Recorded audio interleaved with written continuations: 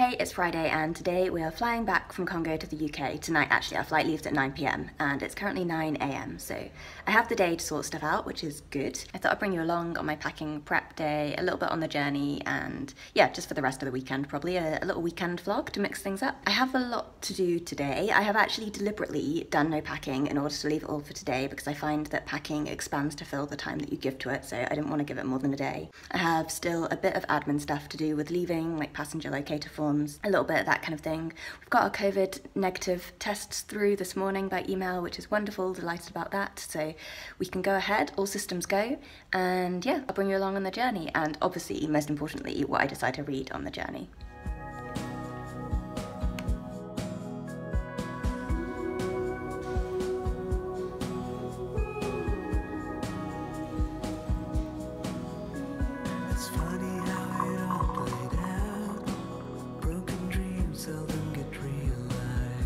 Okay, so I've just made a list of all of the different admin things that I need to not forget to do.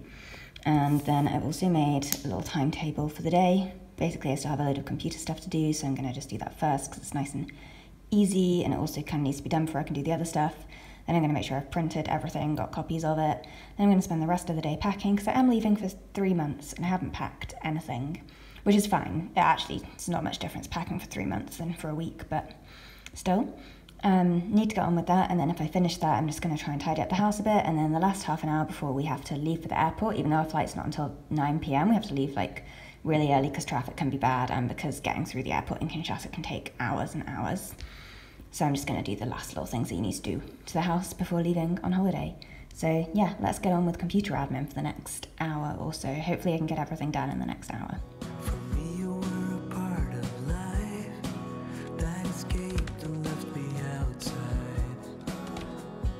It's 11:30, just gone 11:30 as you can see, and I have only just now finished doing all of the computer admin stuff that I planned to do in the first hour. We also got an email from the airline saying that the traffic's really bad in Kinshasa and they recommend that we leave Centre-Ville by 3 PM at the latest. And remember, our flight's at 9, so that's like we need to leave 6 hours before our flight, and the airport is only like less than an hour's drive away normally. But yeah, it can be super busy at Kinshasa Airport, so Tom's going to try and change our transport so that we can leave earlier, and that obviously means that I have less time than I'd planned to get things done for the rest of the day, so I'm going to go and print everything that I can possibly print now. We're just waiting on a guy to come and deliver our paper copy of our COVID certificates. Like, we've had the email saying that we're negative, but we have to get an actual physical, like, stamped copy. So that's the only thing that we're missing. Everything else is in my control. So I'm going to go and print everything that needs printing, and then I'm going to get packing for myself and a bit for Tom as well if I can, because yeah, we're running a bit low on time and he's also working today, so lots to do. So reading wise, this is the rest of my summer TBR pile that I made. I've read The Lord of the Rings from it and a couple of other things. I am not going to bring this with me to the UK because I don't have space, and the whole time that I'm in the UK I'm going to have access to other people's books, so like all of my mum's library and all of Tom's mum's library, and I know that they both have loads of things I want to read, and so I'm really going to try and bring the very bare minimum with me. I'm just going to leave this can turn into an autumn TBR pile. I'll finish it off when I get back. The things that I am going to take from my bedside table: The Rainbow, which I started reading for the 1900 to 1950 readathon and then honestly completely forgot about. I'm really maybe like 50 pages through. I'm going to take this because it's on my currently reading list on Goodreads and I need to do a bit of a polishing off of that. I'm going to take these 2 Winnie the Pooh books because I had an exchange with a friend about Gormenghast, which if you've watched any of my videos lately you'll know I'm obsessed with, and we made a deal. He said if I read Winnie the Pooh, he would read Conlon-McKenna. So I'm going to reread these before I hopefully meet up with him at some point during my time back in the UK. These are going to go in my suitcase, and then I'll show you downstairs what I'm going to take for my carry-on reading for the journey. I was really struggling to work out what to read, and then it came to me like a flash. I knew, it's just like, you know when you know 100% the book that you want to read. This is why I love being a mood reader most of the time. My Brilliant Friend by Elena Ferrante. What a hideous cover. This book, people have been telling me, honestly, for probably like 10 years or whenever it first came out since then, that I will love it and that I need to read it. It's about 300 pages long, so I don't know if I'll completely finish it on the journey. Normally I try and read a whole book when I go on a long haul flight, just because I just think it's so fun and satisfying to read a whole book all in one go. The reason that I've been holding back reading it in Congo is because I didn't want to get to the end of the first volume and then desperately want to read the next 3 and not be able to access them, or like want to buy them in book copy if I really loved them and not be able to do that. So if I read this on the way back to the UK, and then if I love it, which hopefully I will be able to move right on to the rest of the quartet, which will be really fun. I also have some quite good audiobooks on my phone, so I reckon I'm going to be able to get through something in its entirety, even if it isn't this, because one of them is a children's book. It's called Children of the Famine or something like that. I think it's about the potato famine in Ireland. It's only about 3.5 hours long on audiobook, and it's unabridged, so it's clearly a really short story. So I'm hoping to potentially get through that. I've also got Dear Mrs. Bird, which I think is just a really like nice, light, fun listen about an agony aunt kind of column during the First or Second World War. So that's my reading. I need to get on with packing because we're running a bit late. I'm a bit stressed. It's gonna be okay. It's always like this. So I've basically just done what I can only describe as the equivalent of a brain dump, but with stuff. I've just gone through my wardrobe and thrown like everything which I think I might want or need into my suitcase. And now I'm going to use my extremely handy master list that I made once of all the things that I might need when I go away and just check through, make sure that I haven't missed anything. And then I'm going to pack it actually neatly and also get rid of some stuff because I've got more clothes in here than I have space for or need for.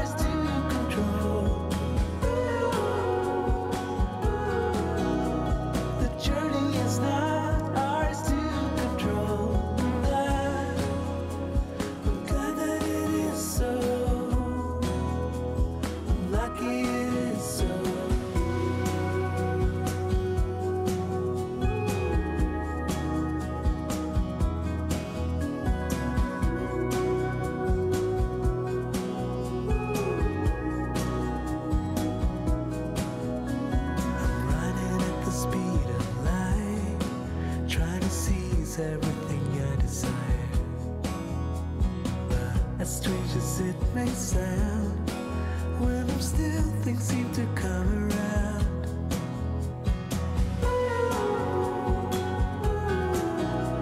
The journey is not ours to control. The journey is not ours to control.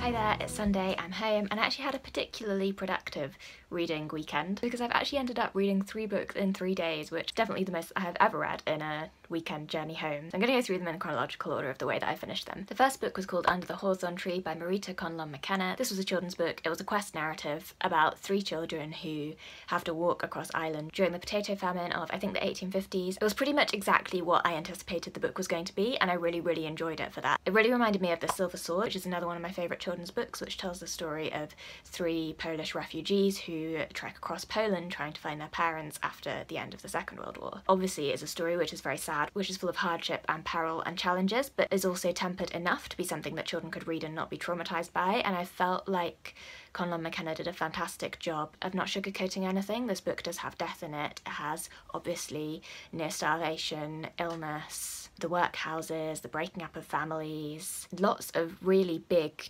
painful issues, but I think presented in a way that I feel I would have been able to have read this as a child. And I also think I would have really enjoyed this. This was a kind of book that I really enjoyed as a child. Something which I really appreciated reading it as an adult is I felt like the author really didn't ignore the pain of the adults that existed within this book. So particularly the mother, there's a scene where she has to leave home in order to find food and provide for her family, and you really felt her pain and the agony of being in that inhumane situation of having to make a choice as to whether you leave your young children alone in order to try and provide for them or whether you stay with them to try and protect them. That was really, really moving and really well done. Overall, I feel like I learned a little bit more about the Irish potato famine, which is something that I don't know very much about at all, and it was also just a really gripping, engaging, well-written book. It's actually the first in a trilogy. I'm quite intrigued to see where the trilogy goes. I think the next book is about one of the girls moving across to America. So that was the first book that I listened to, and I listened to the whole of that on Friday night on my first overnight flight. When I'd finished it, I then started Dear Mrs. Bird by A.J. Pearce. This is a women's historical fiction novel about a girl in her early 20s called Emmy Lakes who gets a job in what she initially believes is being a war correspondent, but turns out to be typing up the problem pages in a women's magazine for Mrs. Bird, who is this old, cranky, completely uncompassionate agony aunt. This book actually really surprised me and really exceeded my expectations. So the first half of it or so, which I listened to it still on the journey, was kind of exactly what I expected to get out of this book, which was a jolly, cheerful, engaging, funny book set during the Blitz. It was more focused on female friendship than I'd anticipated, less of a romance. It did have a bit of romance in it, but it wasn't as big of a part of it as I thought that it was going to be. But it was fun, it was upbeat. Emmy Lakes is just a delightful character to spend time with. She's a real go-getter, she's really positive and optimistic, and so is her best friend Bunty, who's quite a big character in the novel, and it was just very entertaining and light-hearted, and I enjoyed it a lot. It was a wonderful book to read when I was in that sort of sluggish, tired state that you often get into when you're on a long-haul flight. So that took me for the rest of overnight Friday and most of Saturday, but I then ended up listening to it on Saturday night as I lay in bed because I couldn't sleep for no good reason, and it was absolutely brilliant in a way that I didn't anticipate, in terms of I knew that there was obviously going to be some sort of sad consequence of the fact that this book was set during the Blitz, because you never get a book about the war without there being some kind of death or suffering in it. Like, that just doesn't happen.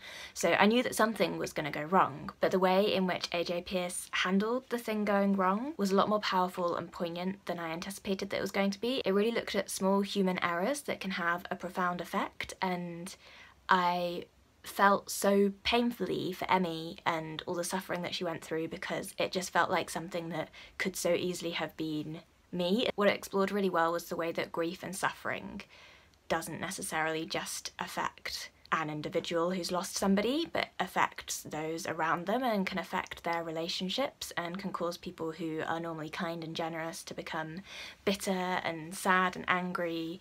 And I thought that it looked at all of that really well, and I ended up lying in bed for hours listening to it and crying because it was so moving. The fact that I built up such a rapport with the characters and become so fond of them really made it feel like these were my friends who were suffering. Overall, it was a book that just had a much wider emotional range than I initially credited it for. I'm really happy as well, because when I went to look on Goodreads, I realised that only last month a sequel has been published. So Dear Mrs. Bird came out, I think in 2018, like a few years ago, and she's just published a sequel last month called Yours Cheerfully, which is perfect timing, because I'm really keen to spend more time with the characters from this book. I just feel really fond of them. So that was the second book. And then of course we have My Brilliant Friend, which I read throughout the flight and which I ended up finishing this morning. So I read, I think, probably about half of it or so during the flight, and then I finished the rest of it today.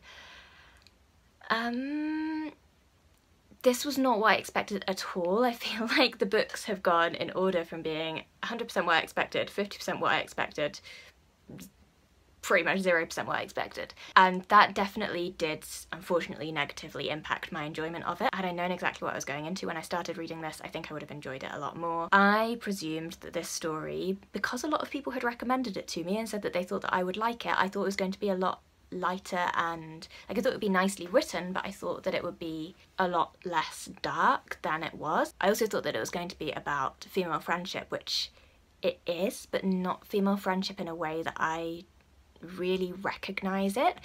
For me, this was much more a novel about obsession, and it was relentlessly dark and violent and sad, and reminded me a lot more of a book like Educated by Tara Westover if it was being told by somebody who knew Tara from the outside and was weirdly obsessed with her. That's kind of what it read like. So we have two characters, Elena, or Lenu, she's also sometimes called, and her best friend, Lila, and the story is told in first person from Lenu's perspective, and she goes from her childhood up to being of marriageable age, talking about her friendship. I feel like I have to put it in inverted commas every time because I just didn't feel this as a friendship. Talking about her friendship with Lila, and these girls are growing up in a slum in Naples in the 1950s, so post-war, and they are just surrounded by abuse and violence and gangs, and it's about really it's about this underprivileged childhood from the perspective of children who don't realise that they're having an underprivileged childhood. It was really well written, it felt very cinematic. I thought the observation was excellent, the writing style and a little bit also the subject matter reminded me of Sally Rooney, so if you're really into that style of writing then I think that you would also like this. I felt towards this quite similar to the way that I felt towards Sally Rooney's books, in that I felt like objectively it was good, but it just maybe wasn't really for me. I do find it an issue when I really actively don't like any of the characters in a book, and that is how I felt about this book. Like, particularly the fact that the best friend in this is just relentlessly horrible, and I know that she is traumatised and I know that she has a difficult childhood, but I couldn't see any reason why Lenu would want to be her friend so consistently. It did do so well at being the story of a place. I felt like I had such an insight into the community that these girls lived in. It also has a really wide range of characters, so there's a character list at the beginning of all the different families and the different characters in it, and it is one of those books, maybe a little bit Russian literature-esque, where not only do you have multiple characters, but the characters often have multiple names that they're each called, and I did have to refer to the character list numerous times throughout it because the characters come into it a lot, and there's a lot of them coming into it a lot, and so you're constantly having to try and remember who everybody is. It made the community feel